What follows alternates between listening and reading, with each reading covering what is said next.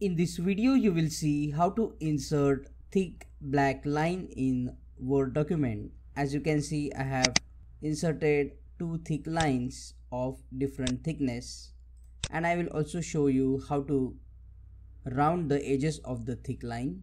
Let's get started. To draw a thick black line in Word document, go up to Insert tab, and under the Insert tab you will see here the option Shape. Click on the drop down and select the first option, Line. Now press Shift on your keyboard and draw the line, so it will be a straight blue thin line. Now we will convert this thin line to black line. Right click on the line and click on Format Shape.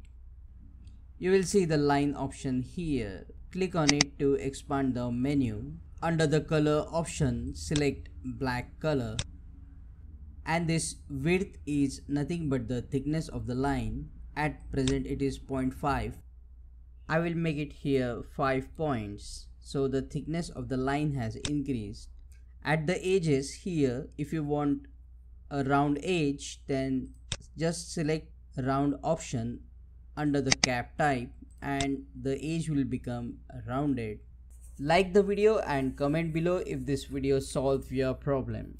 And don't forget to check out these useful videos shown on screen to know more about Microsoft Word.